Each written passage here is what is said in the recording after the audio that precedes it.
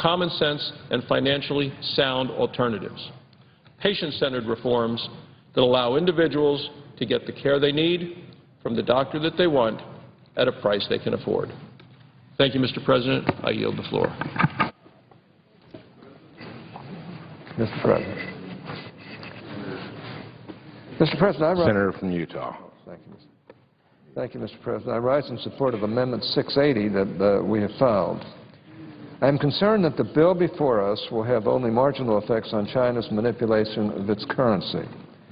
My amendment offers a different approach, one which I believe will be more effective over the long term. Let me first say that I strongly agree with the sponsors of this bill about the need to send a strong signal to China and other currency manipulators as well, that massive intervention in the currency markets to gain trade advantage will no longer be tolerated.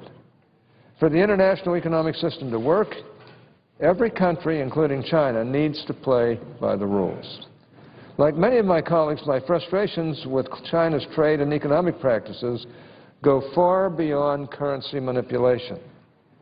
China's failure to protect intellectual property rights, for example, China's industrial policies, their limitations on American investment, and their unfair support and subsidization of state-owned and state-assisted enterprises are all very serious problems that we need to address. So while today we are focusing on currency manipulation, I look forward to working with Senator Baucus to examine potential solutions to these problems through the Finance Committee and through Finance Committee hearings on China, which I hope we will hold soon. The sponsors of this bill assure us that their approach is WTO consistent and will not result in a trade war with one of our largest trading partners. Now, given the importance of these questions, I wrote Secretary Geithner and Ambassador Kirk to request the administration's views. While they assured us that they are reviewing the bill, to date they have not publicly weighed in one way or the other. Now, it seems to me they really need to weigh in on this. Given that they know the Senate is debating the legislation this week, I think this is very unfortunate. If the administration is going to have any impact on this debate, I would urge them to comment soon. Even though I have supported similar legislation in the past, I have continuing reservations about this approach. Fundamentally, we must remain focused on one question. Will this legislation actually solve the currency problem with China? And after careful consideration, I've come to the conclusion that it will not. While well-intentioned, the bill is too focused on unilateral remedial actions. As a result, I fear that the bill will only have a marginal effect on China's practices, while at the same time potentially targeting many U.S. exporters for trade retaliation by China. For example, the Congressional Budget Office scored this bill as generating $61 million in revenue over 10 years. To put this in context, in 2010 alone, the United States imported almost $365 billion of goods from China. Given the scope of the problem, I find it difficult to believe that unilaterally imposing an additional $6 million in anti-dumping and countervailing duties a year on Chinese imports will compel China to change its currency policies or have any meaningful impact on our trade deficit with China. Many of the other remedial provisions in this bill require the United States government to take other unilateral actions against China, many of which may actually harm U.S. exporters directly or expose them to potential retaliation by the Chinese. To succeed over the long term, I think we must go in a different direction. My amendment does just that. My amendment strikes the unilateral provisions while retaining the core of the bill that actually advances our shared goal of combating Chinese currency practices. I agree with my colleagues that the Exchange Rates and International Economic Policy Coordination Act of 1988 is simply not working. Administration after administration refuses to exercise its authority and deem China a currency manipulator. This is enormously frustrating to all of us, especially since candidate Obama campaigned against China's current currency practices, and after being elected had his own Treasury Secretary testify before Congress that China is in fact manipulating its currency. Yet they refuse to act. So I agree that Congress must tighten the criteria and establish a more objective approach to identifying fundamentally misaligned currencies and designating fundamentally misaligned currencies for priority action. I have supported this goal in the past and continue to today. I also agree that we need to hold the Secretary of Treasury and the U.S. Trade Representative accountable. So I've retained the requirements under this bill that they report to and testify before Congress on their progress. But to succeed over the long term, we need to adopt a fundamentally different approach. We have had some success in the past. For example, during the Bush administration from 2005 to 2008, negotiations pushed China to appreciate its currency by 20%. Unfortunately, the Obama administration has had no such success. My amendment builds on this successful model, but also takes it a step further.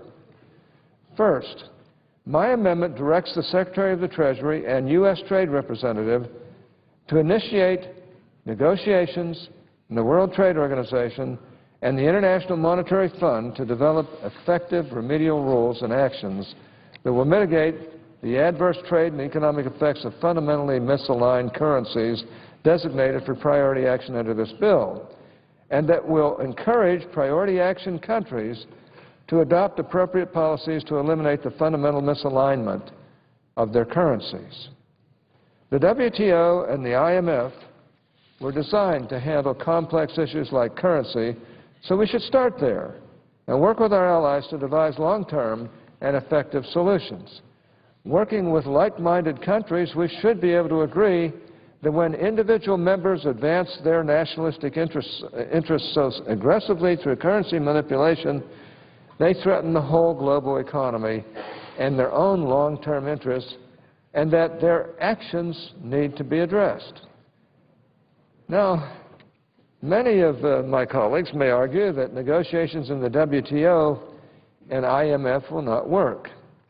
My amendment addresses that potential problem in its second section. It provides that if the Secretary of the Treasury and U.S. Trade Representative cannot make progress to effectively mitigate the adverse effects of fundamentally misaligned currencies within the WTO and the IMF in 90 days, then the administration shall enter into plurilateral negotiations outside of the WTO and IMF to develop agreements with our friends and allies who are also committed to open and fair currency policies. These negotiations will need to develop mechanisms to mitigate the adverse effects of priority action, country currency policies, and to encourage those priority action countries to abandon their interventions into their currencies. We have seen multilateral approaches work in the past in combating some of China's unfair trade and economic practices. For example, China changed course on both its aggressive indigenous innovation policies and on efforts to hoard its rare earth materials, primarily due to multilateral pressure against the Chinese.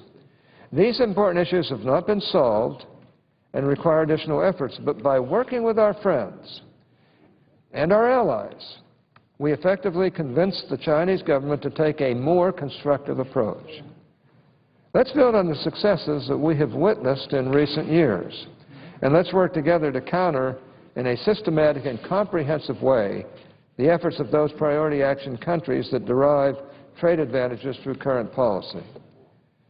To be clear, I'm not suggesting that the United States violate any of its international obligations, and that point is made clear in the amendment, but I am suggesting that the solution to the currency problem cannot be achieved unilaterally, and our negotiators must reach out to our allies to aggressively counter the behavior of China and others. So far, the administration has failed to lead on the currency issue. My amendment requires that they do so. The third section of my amendment helps maintain pressure on the administration to take concrete action. It requires the Treasury Department and USTR to report to Congress every 180 days following enactment of this bill. In these reports, the administration must identify, 1, the countries with which the United States is conducting negotiations to mitigate the adverse effects of priority action currencies, and in what international fora or negotiating configuration those negotiations are taking place. 2, the remedial rules and actions under discussion in those negotiations. 3, any remedial rules that have been adopted and any remedial actions that have been taken pursuant to those negotiations. And 4, what, if any, additional authority the Secretary or the U.S. Trade Representative needs from Congress to conduct these negotiations and to effectively mitigate the adverse trade and economic effects of fundamentally misaligned currencies or to implement coordinated actions with other countries. Finally, my amendment sets up a process to immediately take advantage of ongoing international trade negotiations by establishing a new priority negotiating objective of the United States for ongoing and future trade agreements. This new objective requires that each party agree to not fundamentally misalign its currency in a manner that would result in a priority action designation and agree to work together to mitigate the adverse trade and economic effects of fundamentally misaligned currencies by non-parties such as China. For example, if the Trans-Pacific Partnership negotiations are to tackle 21st century trade and investment issues as the USTR continues to promise, I think this plurilateral negotiation would be a great place to start to address the challenges of fundamentally misaligned currencies. Working with this group of like-minded countries, we should be able to agree amongst all 9 parties that no party will fundamentally misalign its currency.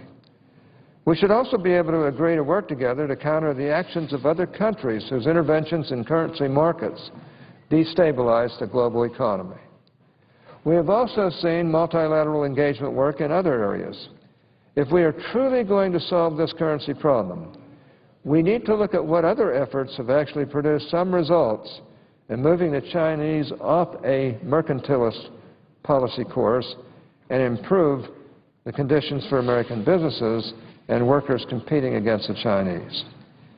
We can all agree that China's massive interventions in its financial sector and currency have disrupted global trade, and that its efforts to benefit China at the expense of others has harmed many countries and workers, including many here in our own United States.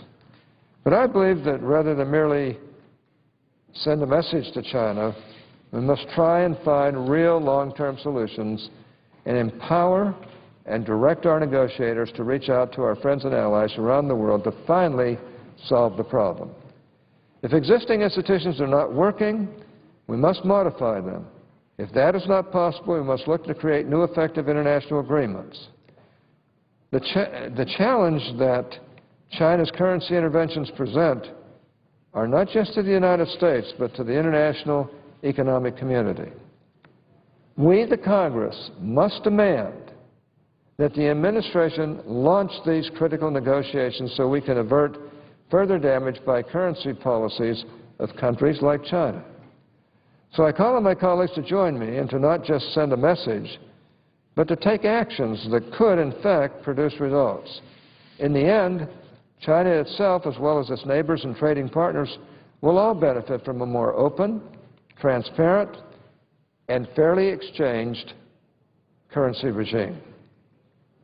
What is at stake is far more than making a statement. We need to actually alter the international agreements and the rules of the game to address the problems of today and tomorrow.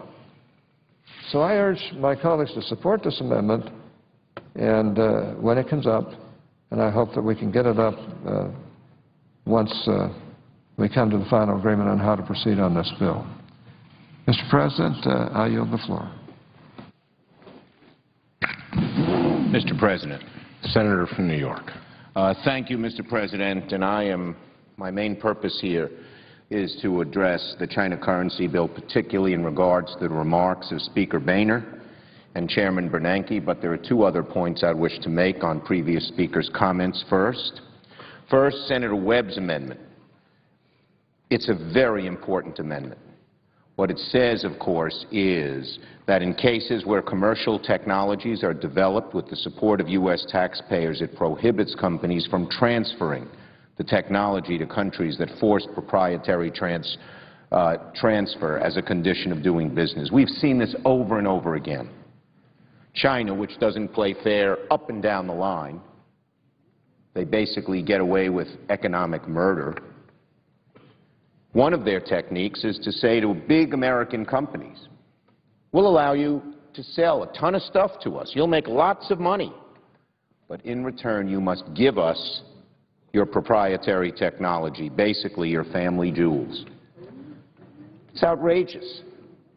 And in the long run, it weakens America's ability to grow and create jobs. The companies do this because in the 5 or 10-year period in which they've signed the contract, they get a lot of revenue. But it certainly hurts American workers, and it certainly hurts these companies in the long run, but the CEOs probably figure they'll be long gone before that money is made. So I want to support Senator Webb's amendment. Now, in regard to my good friend from Utah who proposed an alternative, I would say this. We've tried for a decade to get multilateral action.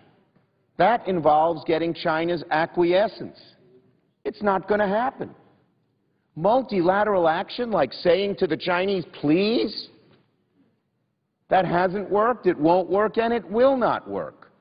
Our legislation's much stronger, and it can pass. It got a large vote here this week. It has bipartisan support. I know that Speaker Boehner, I'll talk about this in a minute, has said he won't take up our bill, but there's going to be huge pressure for him to do so, as I'll elaborate later. So to my good friend from Utah, and I have tremendous respect for him, and I don't doubt for a minute his good intentions, his integrity, his hard work, and desire to see things happen. To say to the Chinese, please negotiate, is a strategy for weakness, is a strategy for failure, and multilateral action will not succeed. The Chinese understand only one thing, and I will yield for a brief moment to my colleague for a question or a comment, whichever he prefers. But the Chinese only understand one thing, being tough, telling them if they don't discontinue these actions, we are going to take action unilaterally on our own. I've been doing this for years. I can tell you, China's policies get worse and worse and worse.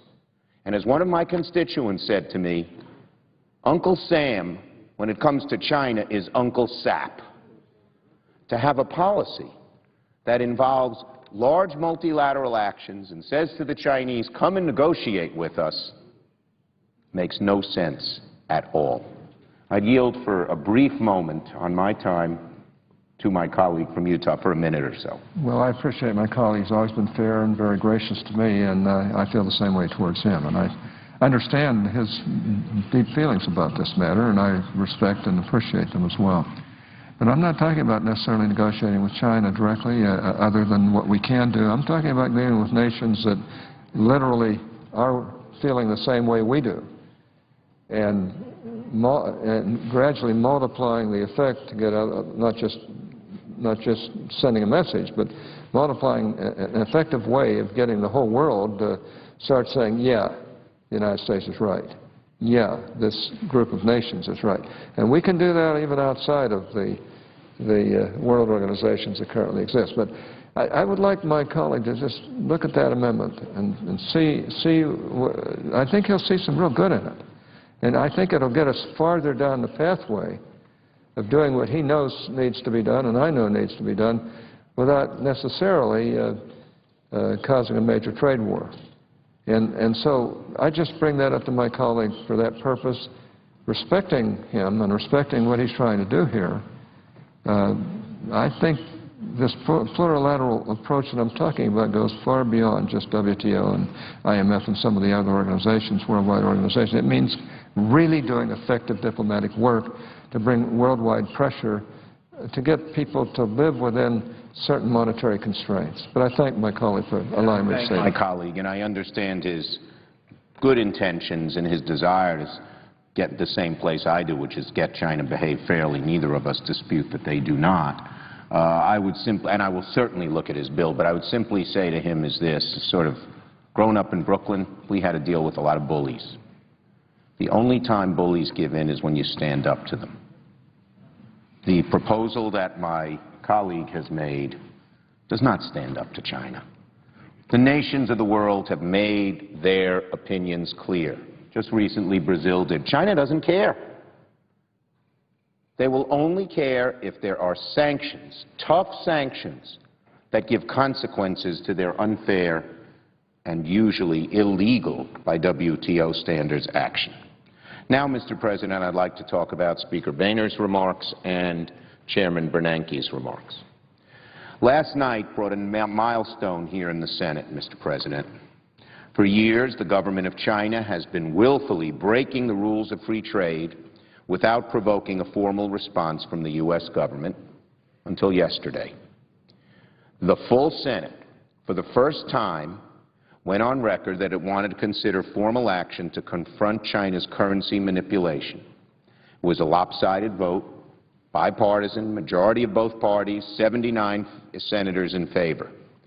We'll spend the next few days debating the particulars, but make no mistake about it. When it comes to China's unfair trade practices, there is a consensus to act in the Senate. Mr. President, it can be hard at times around here to get 79 votes to turn the lights on. When the majority leader and minority leader vote together to move forward on a major jobs-boosting measure, we shouldn't delay in moving forward. But then today, less than 24 hours after the Senate saw the overwhelming vote in favor of moving forward to finally confront China with real action, the Speaker of the House of Representatives suggested he wouldn't take up the bill if it passes the Senate. He called it dangerous. The Speaker's argument is behind the times. The only thing that would be dangerous would be to continue turning the other cheek while China mounts its assault on U.S. jobs, U.S. wealth, U.S. manufacturing. Up and down the line, they oppose fair practices. They're mercantilist. They're maximizing their wealth at the expense of American workers, American companies, and American jobs. Critics like the Speaker say the bill could start a trade war with China. Well, I have news, Mr. Speaker. We are already in a trade war with China, and it's not going that well. American companies are fighting for survival in the United States and around the globe, battling subsidized Chinese exports with a built-in price advantage of 20 to 40%. We cannot raise the white flag on American jobs, American wealth, American manufacturing. We can only succeed against Chinese we can compete successfully against Chinese competition at home in China and around the world, but only if we level the playing field. Our bill helps level that playing field. There's already a trade war going on, Mr. Speaker. China is cheating to gain unfair advantage. It's about time we do something about it. As Mr. Samuelson said in his article in the Washington Post, the only thing worse than a trade war, and I believe that won't happen because China has more to lose in a trade war than we do, and if they do one thing, they are smart, and they won't cut their nose to spite their face. They may take a few sanctions in response, but they're not going to create a trade war. Absolutely not. But the only thing worse than even a trade war is continuing our present policies where 5 and 10 years from now, America cannot get up off the ground because of unfair Chinese policies. House Speaker seems to want to sit out this fight. He seems to want us to take a hands-off approach to China. He says this is, quote, well beyond what Congress should be doing. Well, Mr. President, I'm aghast at that notion, that the Speaker says fighting for American jobs against unfair practices that China foists upon us is well beyond what Congress should be doing. What should we be doing? There is nothing else Congress should be doing except rising to defend American jobs. And if he doesn't believe that these practices are unfair, he should just listen, the Speaker should, to Chairman Bernanke. Here's what he said this morning. The Chinese currency policy is blocking what might be a more normal recovery process in the global economy. It is hurting the recovery. That is the top economist in the land, hurting the recovery. Mr. Speaker, that's what Ben Bernanke said. That is beyond what does the Speaker really think? It is beyond what Congress should be doing to confront something that's hurting the recovery, that everyone who studies it says is unfair, that no one has come up with a solution? Multilateral negotiations? Give me a break. China won't budge. We know that. You know, Mr. President, I find it ironic that the Speaker wants a hands-off approach on China's unfair currency practices, considering he, along with the rest of the Republican leadership in both the House and the Senate, just sent a letter a couple of weeks ago seeking to meddle in U.S. currency policies.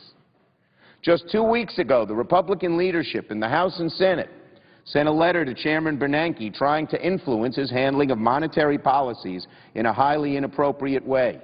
It was nothing short of a breach of a protocol that has long been observed, which is you don't put political pressure on the Federal Reserve because they need to handle monetary policy in an economic, not a political way. A former Fed official called that attempt to politically meddle in the Fed's independent policymaking, quote, outrageous. Politico wrote that the letter, quote, was an audacious move against a central bank that prizes its political independence. A leading economist said, quote, it crosses a line that shouldn't be crossed. So let me get this straight. The Speaker and the House leadership feel it's okay to cross the line and try to strong-arm the Fed, but it's not okay to have the will to stand up to China. This is totally inconsistent. Totally inconsistent. It's hard to figure out how you could do one thing one week and say the second the next week. Unless, of course, the House leadership's goal is to hold back our economic recovery. I fear to think that. I fear to think that their goal is to make sure the economy is so bad so they might do what our Republican leader said was his #1 goal, unseat President Obama. I shudder to think that millions of American households without jobs, with people looking and searching to find a way to provide some dignity for their families, they have to be political fodder for a goal to hold the economy back. So I don't want to embrace that conclusion, but it's hard to see another explanation for, on the one hand, trying to twist the arm of the Fed when it comes to U.S. monetary policy, but when it comes to fighting back against China is to say hands off. It's totally inconsistent. I also find the Speaker's position on this China currency measure strange, because if he blocks this measure, he's effectively thwarting the will of his own members. In the House, there are 225 co-sponsors, 61 Republicans at last count, for a measure similar to the one being debated in the Senate right now. It's clear there's a consensus in the House very similar to the consensus here in the Senate. So I would urge the Speaker, heed your own chamber. Put this bill on the floor. Don't thwart your own members who want a chance to support this measure. Give it an up or down vote. Even if the House leadership doesn't want to vote for it, they should at least allow the will of the House to go forward. They should not suppress the collective will of their chamber. Because at the end of the day, you have to ask yourself, what side are you on? Two major candidates for president on the Republican side support this legislation. Jon Huntsman, who just got back from China, hardly known as a radical, said he would sign this bill. Now, I haven't talked to him, but I can tell you, having worked on this issue for 6 years, I am sure that former Ambassador Huntsman is just totally frustrated with the Chinese and knows what, unfortunately, the legislation introduced by his fellow Yutan doesn't address that the Chinese don't react when you ask nicely. They don't react when you ask, period. They only react when there are consequences that are harmful to them if they continue an unfair, anti-free trade policy. For some inexplicable reason, the Republican leadership in the House is siding with the Chinese government. This is not the time to go soft on China. The top economist in the country tells us China is holding back the recovery. Many other economists say that China, in its currency policies, is distorting, thwarting world trade. I have seen some even listed as one of the causes for the international recession that we have. And we know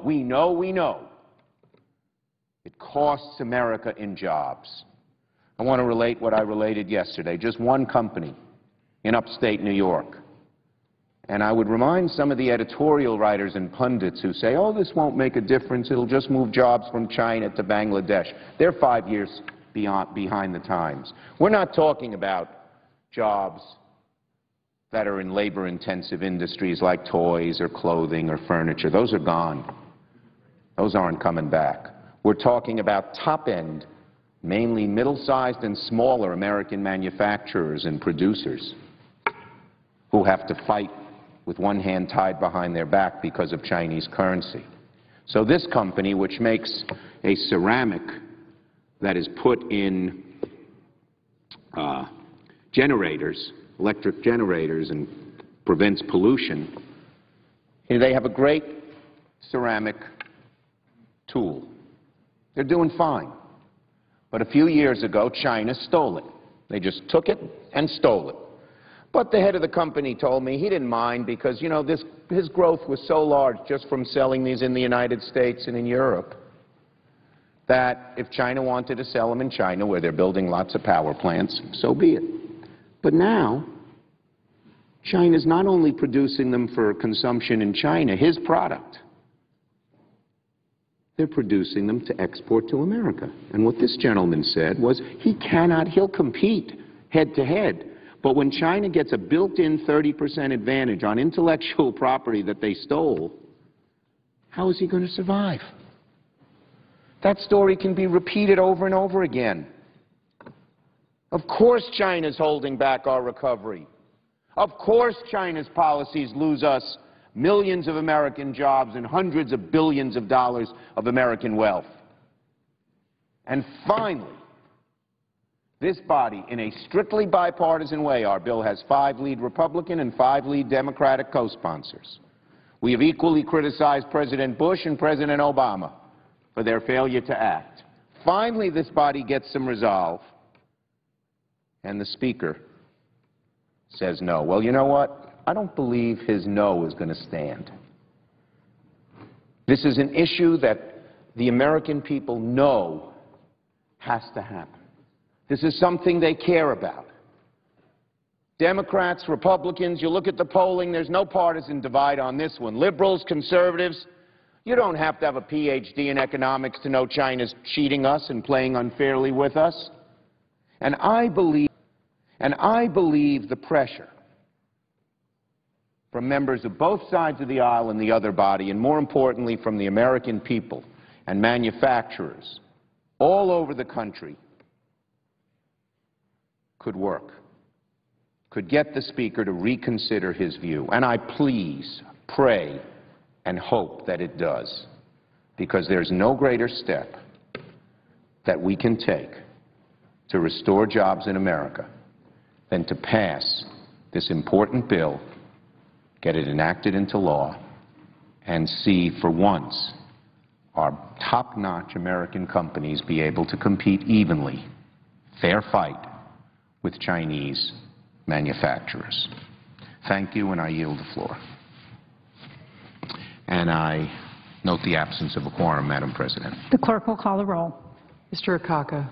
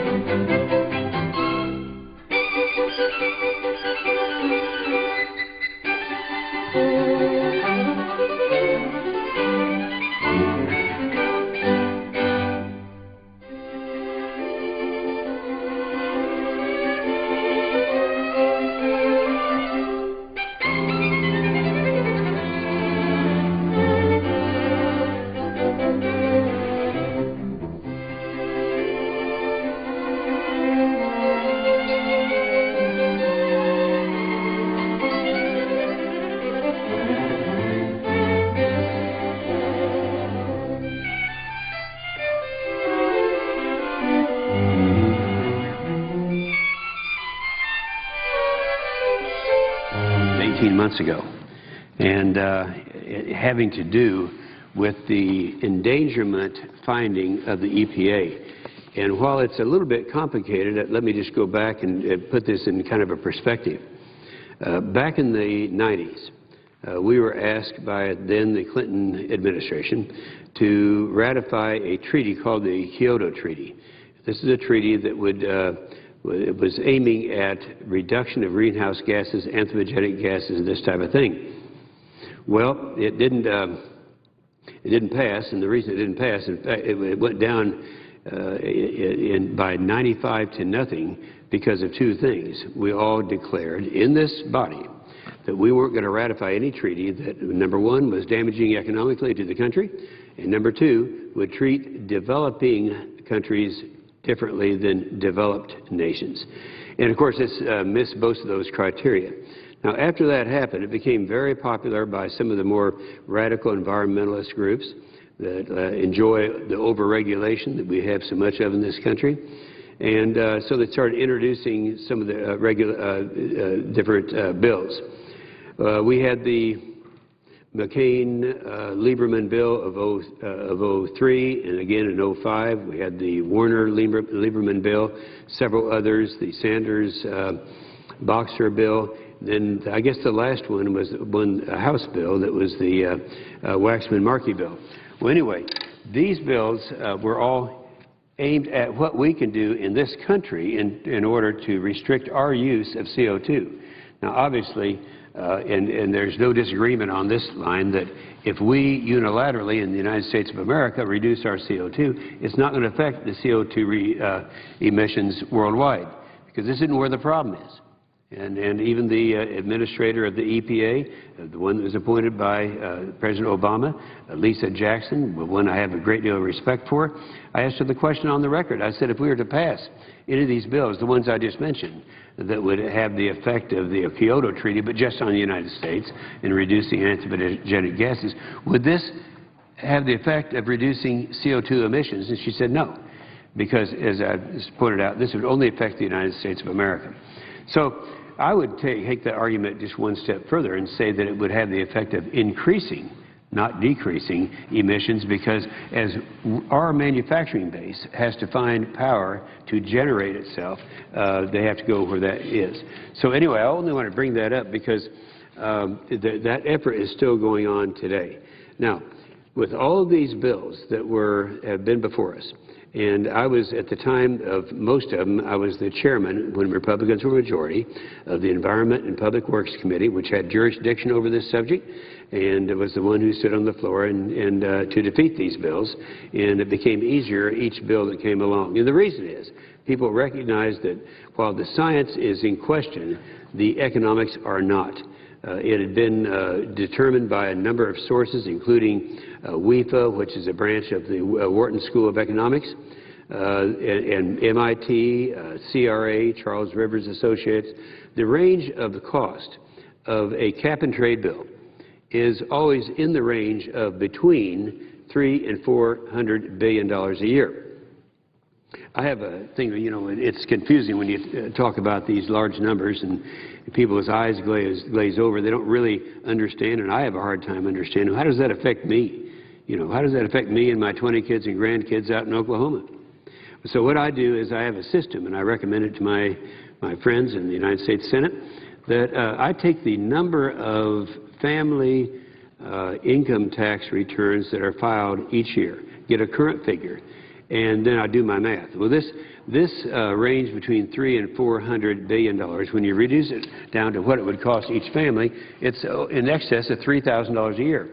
Now, even if you do this, and if we were to pass something like this, it still wouldn't reduce the emissions, and that's the thing that we need to get over. Anyway, in order for when President Obama saw this, he said, well, there's no way in the world that the United States Senate or the House now are going to pass a cap-and-trade bill.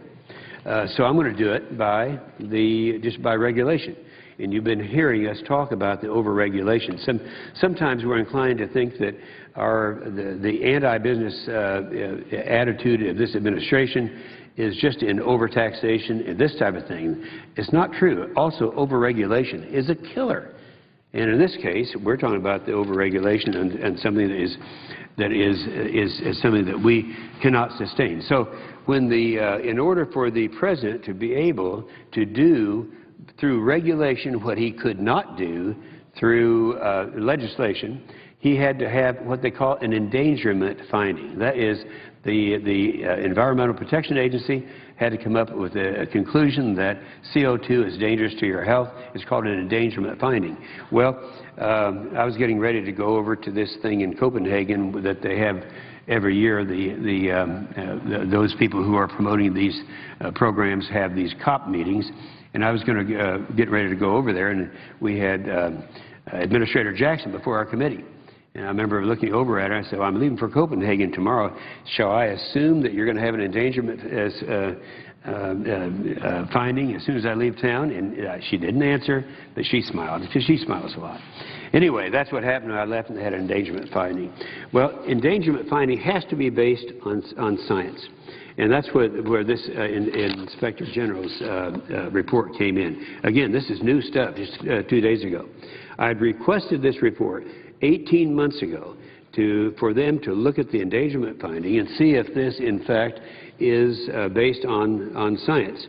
And, of course, they came out with the report. It was just released, and it confirms that the endangerment finding, the very foundation of President Obama's job-destroying regulatory agenda, was rushed, and these are using their words, rushed, biased, and flawed. It calls the scientific integrity of the EPA's decision-making process into question and undermines the credibility of the endangerment finding. Keeping in mind, you have to have an endangerment finding before you can start regulating all this stuff. Well, the Inspector General's investigation uncovered that the EPA failed to engage in the required record-keeping process leading up to the endangerment finding. Well, that's a requirement by law, so they did not comply with the law at that time. It also did not follow its own peer review procedures. Peer review is something that is required. They didn't do it. And so anyway, they admitted, and Administrator Jackson readily admitted, way back in 2009, that the EPA had outsourced its scientific review to the United Nations Intergovernmental Panel on Climate Change. Now, this is interesting, because they're going back to say, all right, you guys, you do the peer review on the thing that you have developed. Well, it doesn't work that way, and I think at that time we were complaining about it. And so even the EPA still refused to conduct its own independent review of the science. As the EPA Inspector General found, whatever one thinks of the UN science, the EPA is still required by its own procedures, by law, to conduct an independent review. Of course, I have long warned the IPCC process, and it's what they have been doing in the past. In fact, it was 6 years ago I sent a letter to Dr. Pachauri. He was the head of the IPCC, specifically raising the many weaknesses of the IPCC's peer review process. But Dr. Pachauri dismissed my concerns. Here's how Reuters had an article on how he responded to my request. He said, quote, I'm quoting now from Reuters, he said, in the one-page letter, Pachauri denies that the IPCC has an alarmist bias and says, I have deep commitment to the integrity and objectivity of the IPCC process. Pachauri's main argument is that the IPCC compromises both scientists and more than 100 comprises scientists in more than 130 governments who approve the IPCC's report line by line. Now, that's what he said. That was what was reported. And then, as I predicted, it all came apart for the IPCC. On the Senate floor last year, I highlighted several media reports uncovering serious errors and possible fraud by the IPCC. IPCC, now that's the United Nations we're talking about. They're the ones that started all this thing. ABC News, The Economist, Time Magazine, Times of London, among many others, reported that the IPCC's research contains embarrassing flaws, using their language, and that the IPCC chairman and scientists knew of the flaws but published them Anyway, the media reports uncovered a number of non-peer-reviewed studies that the IPCC used to make baseless claims, including that global warming would, number one, and listen to this, this came out, this is IPCC stuff that's been totally reviewed. They said it was going to melt the Himalayan glaciers by 2035. Didn't happen. It was going to have 40% of the Amazon rainforest endangered by global warming. Didn't happen. Melt mountain ice of the Alps, Andes, in Africa. Didn't happen. It was slash crop production by 50% in North Africa by 2020. It's something that is even going on. And these embarrassments led to a number of these same publications to demand that the IPCC come clean on the review process of the IPCC. Financial Times. I want to read, but, to let you know how serious this is. The Financial Times, talking about the IPCC, quote, now it is time to implement fundamental reforms that would reduce the risk of bias and errors appearing in future IPCC assessments, increase transparency, and open up the whole field of climate research to the widest possible range of scientific views. Time Magazine. Now, Time Magazine has always kind of been on the other side of this issue. You might remember Time Magazine had on their cover this last polar bear standing on the last cube of ice.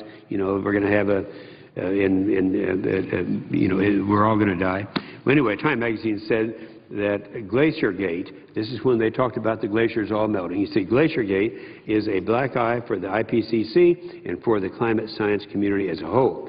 The Economist magazine. This mixture of sloppiness, lack of communication, and high-handedness gives the IPCC's critics a lot to work with. Newsweek came out, and I'm quoting now from Newsweek, some of the IPCC's most quoted data and recommendations were taken straight out of unchecked activist brochures, newspaper articles, and corporate reports, including claims of plummeting crop yields in Africa and the rising costs of warming-related natural disasters, both of which have been refuted by academic studies.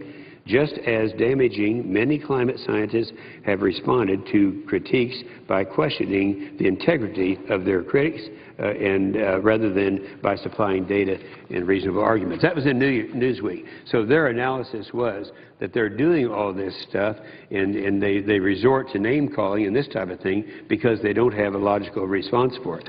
Now, last year, and this was keeping in mind, this is after I requested the IG report, the Inspector General's report, and before, and still a year ago, in a speech I made right here, I said there is a, quote, there is a crisis of confidence in the IPCC. The challenges to the integrity and credibility of the IPCC merit a closer examination by the U.S. Congress. The ramifications of the IPCC spread far and wide, most notably to the Environmental Protection Agency's finding that greenhouse gases from mobile sources endanger public health and welfare. EPA's findings, still quoting myself, and this is before the report came out from the Inspector General, EPA's finding rests in large measure on the IPCC's conclusions, and EPA has accepted them wholesale without an independent assessment. At this pivotal time, as the Obama EPA is preparing to enact policies potentially costing trillions of dollars and thousands of jobs, the IPCC's errors make plain that we need openness, transparency, and accountability in the scientific research financed by the U.S. taxpayers. Now, that was a year before the IG report came out, and it's almost exactly what the IG report said just this last week. 2 months before that speech, I had asked the EPA Administrator, Lisa Jackson, to delay the EPA endangerment finding based on ClimateGate. She told me, and I quote now, and I have a lot of respect for her, by the way. I've professed that many times. She's one who normally I'll ask her a question, she'll come out and give an answer, even though it may be an unpopular answer with her boss, President Obama. She said, I do not agree that the IPCC has been totally discredited in any way. In fact, I think it's important to understand that the IPCC is a body that follows impartial and open, objective assessments. See, she's saying essentially the same thing. Yes, they have had concerns about email. I do not defend the conduct of those who sent those emails. Here they're talking about ClimateGate, and we all remember those secret emails that went back and forth between the principals to somehow fraudulently manipulate the science. She goes on to say there's a peer review, which is part of the IPCC process. There are numerous groups of teams and independent researchers, all a part of coming up with IPCC's findings, such that even the IPCC has said that while we need to investigate and ensure that our scientists are to a standard of scientific conduct that we can be proud of, we stand behind our findings. So they're all whitewashing the work of the IPCC. Again, that was before the IG report came out.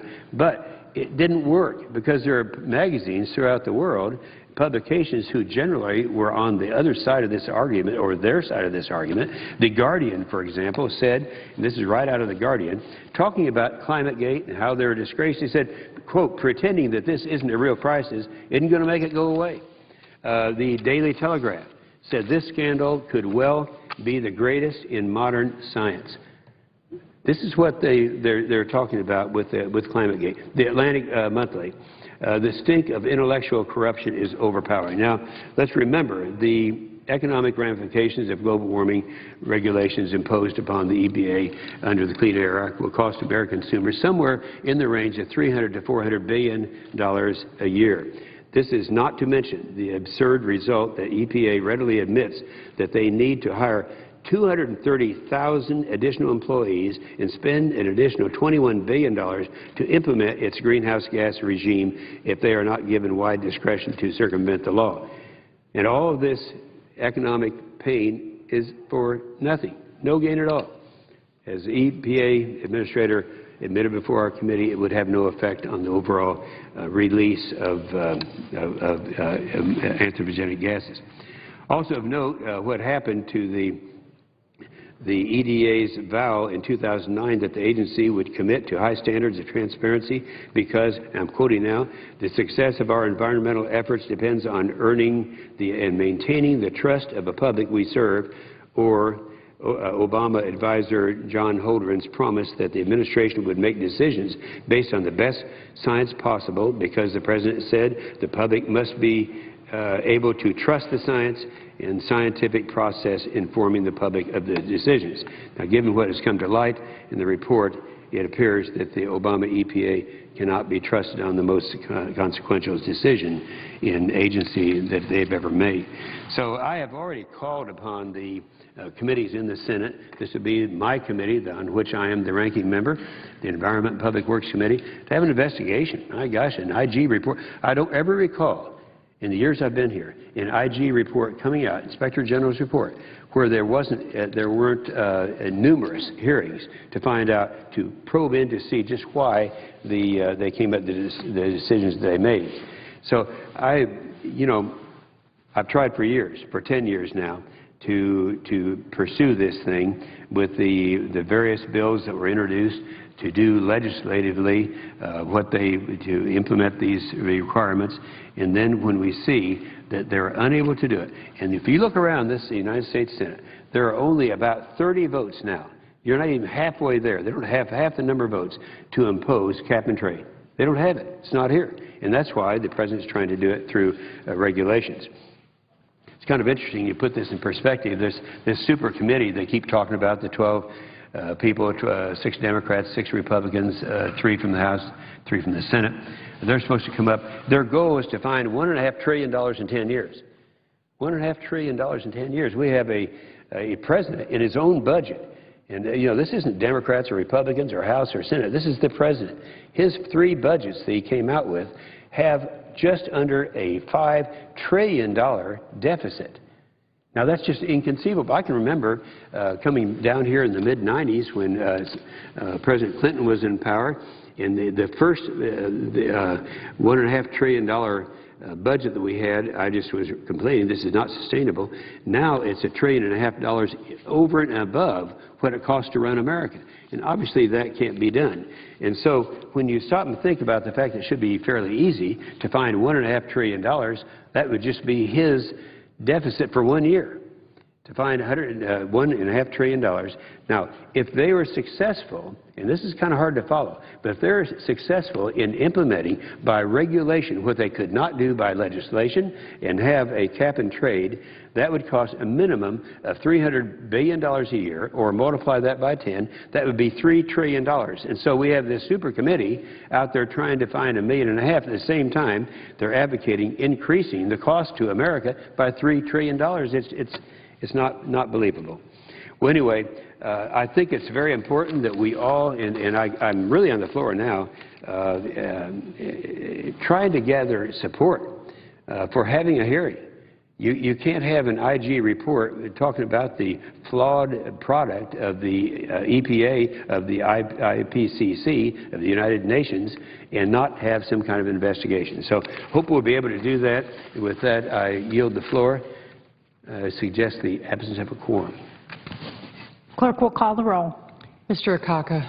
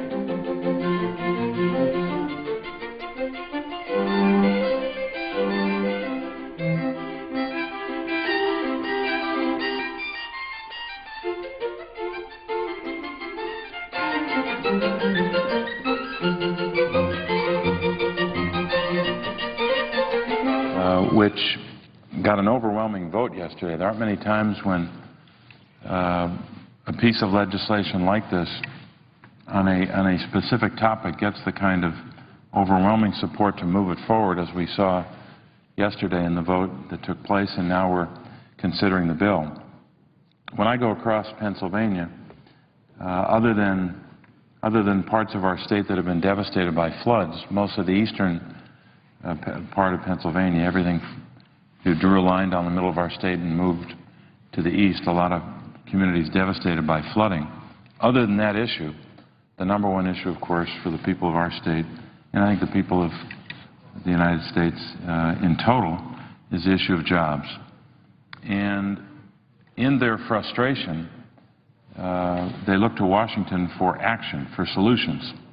And too often what they see when they turn on the television set or read about what's happening here, they see a lot of fighting, a lot of bickering, a lot of back and forth, and frankly a lot of politics, but not enough action on the question of jobs. What we have before us today is not some esoteric bill about currency. It is somewhat about that, obviously, but it's not, it really isn't that. This is a bill that speaks directly to that frustration that Americans feel. I know the people of Pennsylvania feel.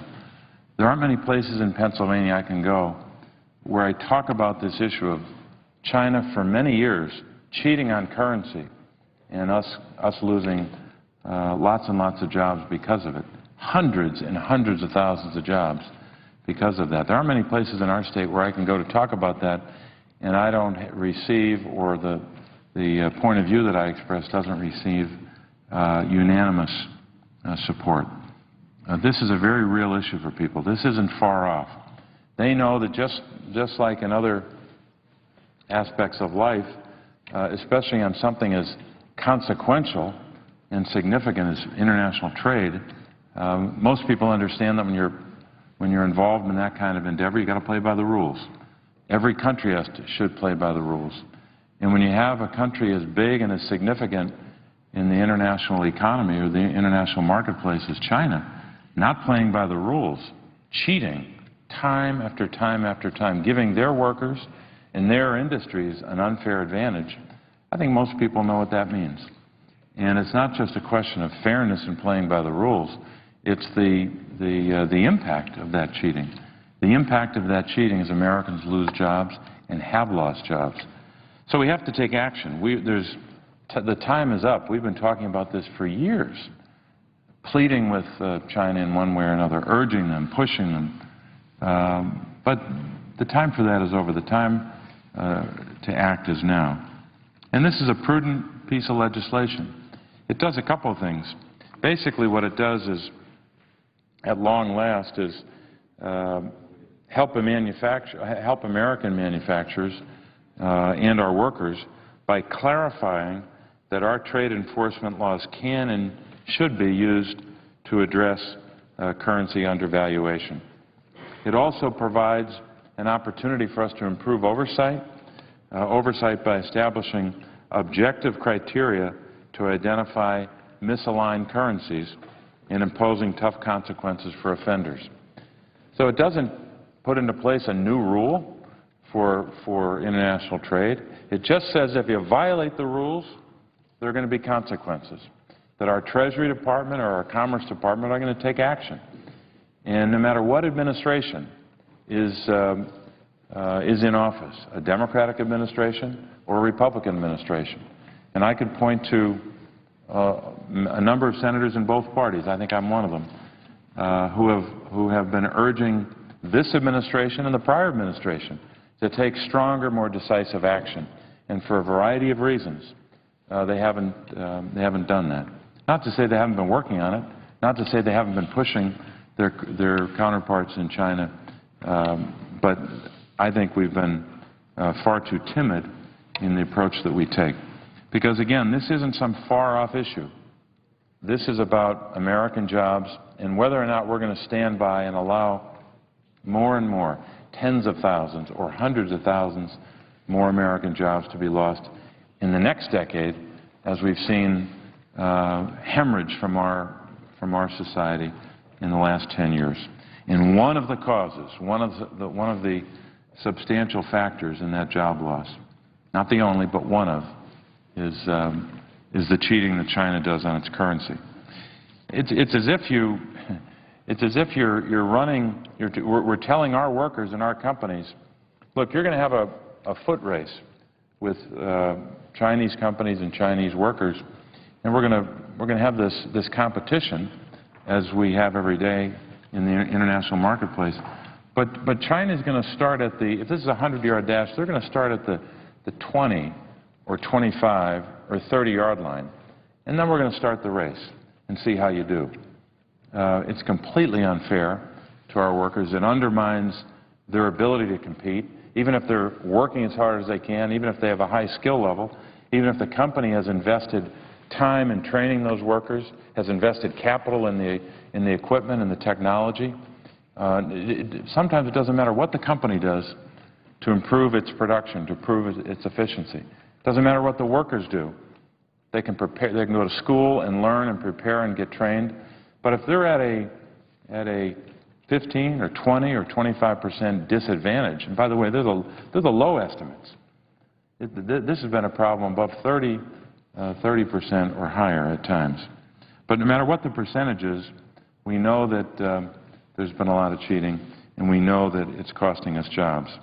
So it's time for action. This morning at the Joint Economic Committee hearing, we had Federal Reserve Chairman Ben Bernanke, and I asked him about currency, and I actually read to him some statements he has made in the past about currency and about the role that China has played, the adverse role, the role that I'm as frustrated as any American about. And I asked him about that, and it's been reported already, a summation of his comments. But in addition to commenting about the impact on our workers and our companies, he talked about the impact of China's currency policies on the global economic recovery. So this isn't just an adverse consequence for America, for the United States. This is an impediment to a full and robust recovery around the world. So this isn't just limited to the impact on our workers and our companies. It has worldwide reach, worldwide impact, and has worldwide consequence. So the United States' unwillingness so far to crack down on China's currency and to crack down on the what I would assert is manipulation. Some will say, well, it might be something different than that, but I think it's basic manipulation, cheating. I think it's the step we have to take now, to have rules in place for how we react to their cheating, and then to have very tough consequences. That's what's in the bill. Unfortunately, this inability to respond appropriately or assertively or aggressively is one of many, I would argue, one of many pieces of a flawed trade strategy that have been a prevailing point of view over the course of 2 administrations. And we're going to have some debates about trade coming up, and we're going to see some interesting alliances, some interesting coalitions here. But our flawed trade strategy, if we can even call it a strategy, has failed over many years, failed our workers and failed our companies. But at least today, we'll get to the debate on the trade agreements later, but at least today and this week, we can finally make progress on an issue which has cost the American people lots and lots of jobs. Let me give you a sense of what could happen if we're able to pass this legislation. The Economic Policy Institute, one of the many think tanks across Washington of various points of view who have studied this issue, on June the 17th of this year, in a report by the Economic Policy Institute, and I'm broadly summarizing, but one of the many conclusions they reached about this issue is that if China revalued its currency by 28.5%, now many would say it's a bigger problem than 28.5%, or 28.5% advantage that their workers and their companies have. If they revalue to that level, at 28.5%, the growth in our gross domestic product in the United States would support 1,631,000 U.S. jobs. And if other Asian countries also revalued their currency, then 2,250,000 American jobs would be created. So even if someone could prove that those numbers are off by 10,000 or 20,000, or even if you could debate the number being off because some might reach different numbers. But I've seen numbers that high, and I've also seen numbers in the hundreds and hundreds of thousands of jobs. So any policy that we can enact here, in this case being appropriately tough with China on the cheating they do on currency, if passage of legislation like this, like the one we're considering, leads to the creation of 1.6 million jobs, just as it relates to having China play by the rules, why wouldn't we pass legislation to do that? When people are saying over and over again to us, please do something about jobs, and sometimes the response is, well, we're trying, but we can't get agreement. Well, we're trying, but we don't have all the solutions. We finally have a piece of legislation that will create jobs for sure and has bipartisan, broad and substantial bipartisan support. We should pass this bill because it'll send 2 messages that are badly needed right now from us to the American people. Number 1, that you're focused on job creation in the near term, not 10 years from now, but in the next year or 2. So it's a very specific answer to their request of us as their elected representatives, that we're focused on enacting legislation that will create jobs.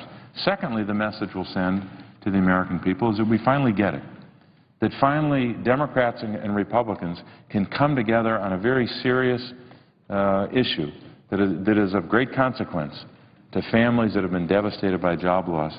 That we're finally coming together, Democrat and Republican, working together to have a unanimous vote on a job creation bill. It is that simple. And anyone who tries to make it any more complicated than that is probably trying to mislead you, because it is that simple. And we need to focus our attention in the days ahead to get this legislation passed and to finally take action in a way that's directed at job creation in a bipartisan way. Madam President, I would yield the floor and note the absence of